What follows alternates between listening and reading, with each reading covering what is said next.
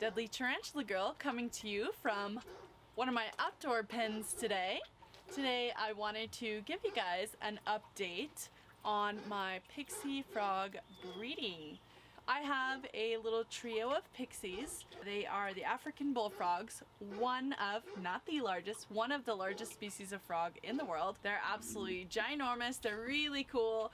I think they look like one of the fairy tale toads. They're really bright and beautiful. I actually attempted a breeding last year to no avail. However, I didn't think they were quite big enough. I supervised them and everyone came out a-okay. I'm trying to reintegrate them this summer. They're in a 300-gallon water tank, which normally they are indoors throughout the winter in smaller tanks. However, individually, I put them in here together. Let's take a look. You can see this hefty dude in the center is my male, and I have an older video of him and you can see that he's filling up an entire dish, like maybe the size of between a plate and a teacup saucer.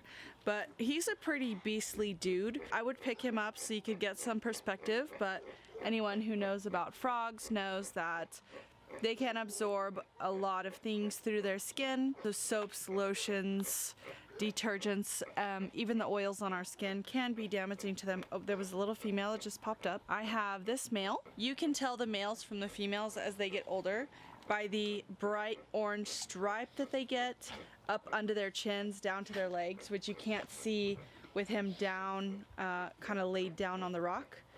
But also the males get quite a bit larger.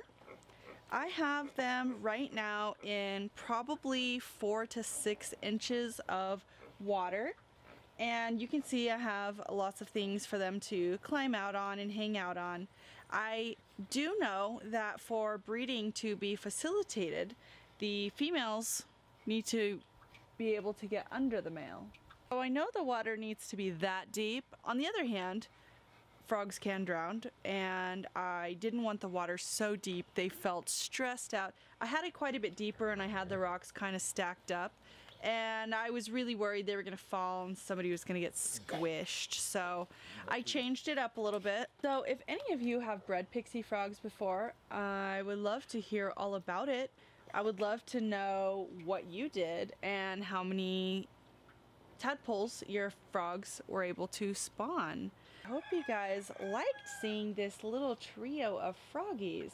I think they're absolutely adorable, and I actually think, don't want to touch him too much, but yes, that is a big breathing giant frog. This is the tank I have the trio set up in. I have one larger male and 2 smaller females. Now, frogs are definitely not my specialty. If there are any pixie frog aficionados out there and you have any tips that you would like to give me, I'm all ears. Also, if you have a perspective on whether you think maybe they're too young or too small or something I may be able to do to stimulate breeding, I would love to hear it. My intention is to have them outdoors, and with the monsoon season, you know, let them be in the natural rain. This has a spigot on the end. I have a larger tub up on the other side. I can dechlorinate fresh water and do regular partial water changes so it doesn't get too mucky.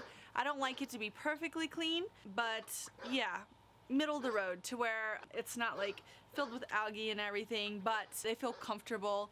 If you have information on recommended depths of water and anything I can do to stimulate behavior, I would love to hear it. Thanks for watching this Pixie Frog update. Hope you guys liked it, and I'll see you in the next video.